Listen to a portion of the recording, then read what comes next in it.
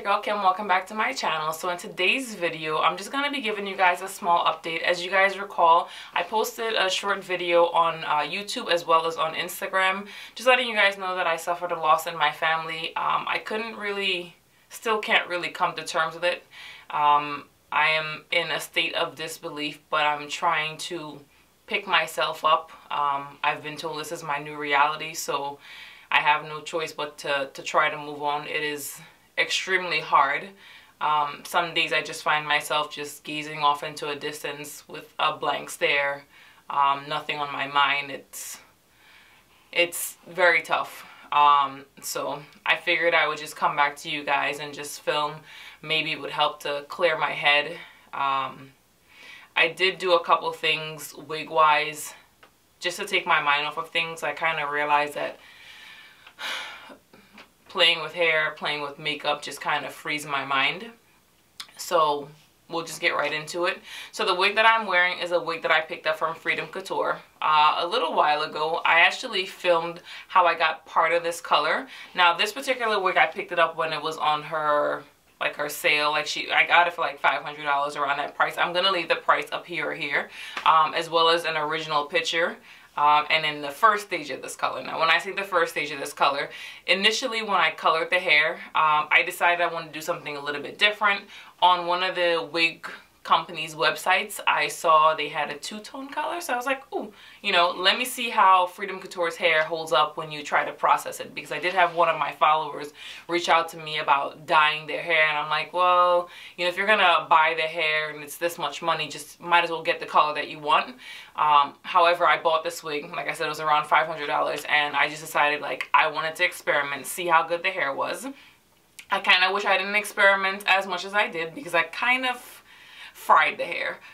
We'll get into that. Unfortunately, I don't have that on video because it was while I was, you know, trying my best to cope with my loss, and the hair and playing with hair just kind of kept my mind off of it. So unfortunately, I don't have how I achieved the back color, but I am going to tell you guys exactly what I did. The top part of the color, I do have that on video. I am going to be uploading a video on my channel just so that you guys can see that process. However, I'm not sure if you guys have heard where it's like a little bit of a craze where vloggers are just lifting hair using developers. So I was like, you know what? Might as well try it. So I actually lifted the back part of this hair with only developer. No bleach, no toner. I'm like, I kind of wish I would have discovered this a little bit earlier. However, the way I did it, I wish I didn't do that method, because, like, again, I fried the hair. I was actually forced to cut it, which I didn't mind, because initially when I unboxed the wig, I felt as though it was a little, I don't want to say bottom heavy, but it just didn't flow right. It didn't feel as though the density was the same all throughout.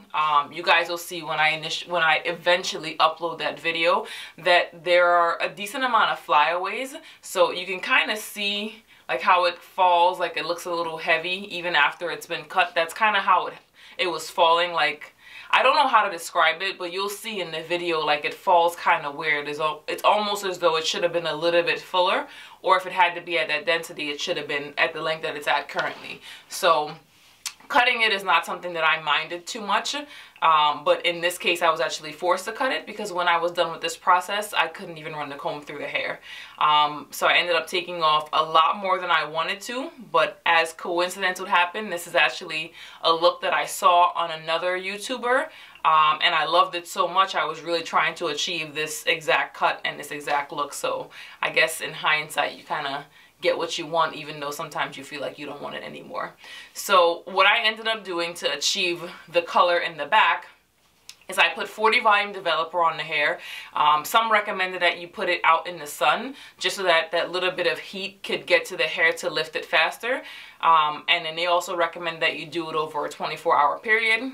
I didn't have that time or that patience. I wanted instant gratification, and I paid a little bit for that because this hair shed so bad and it smells burnt. But yeah, so I decided I was gonna put the 40 volume developer on the hair, and I put it in a bag and I put it in a heat cap. Now this heat cap is like over 20 years old. It was my mom's. So probably not the best idea. I'm in my bathroom while it's sitting in this bag, and I figured, okay, I'll leave it in there for a few hours. I am so happy I did not leave my bathroom. I literally smelled something burning, and then when I looked at the hair, it was this color in the back. It's a very pretty color. I love it.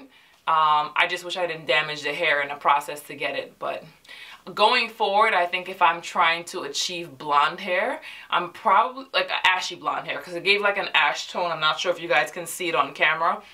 The top is golden, but the back is like an ash brown color with like low lights. It's really, really pretty, but I just wish I would have not left it on so long, or not left it in the heat. Like, lesson learned. So with that said, that's pretty much just wrapping up this video. Oh, sorry, I almost forgot. So I also, while I was on my little hiatus, I picked up some RIT dye, probably from eBay or Amazon, because I'm an avid online shopper, and I decided to tint the lace. And I'm not sure if you guys can see, or if you noticed any of my pictures, videos. I never really tinted the lace before. Normally I would just use foundation because I was pretty lazy, especially when it comes to adhering my wigs. But I got tired of wasting foundation, wasting time. So I was like, you know what, let me just pick up the fabric dye, and I love it. I would recommend it to anybody. I am gonna film just tinting the lace itself on a video at some point in time for my channel. But like, you couldn't, if I didn't lift this up, you wouldn't have been able to tell that it wasn't stuck down, because it matches so well with my skin tone. I love it. But that pretty much wraps up this video. So again, thank you guys for sticking with me through this tough time and understanding why I haven't uploaded any videos. I do appreciate you, friends, family, YouTubers. Much appreciated. Thanks again. Bye for now.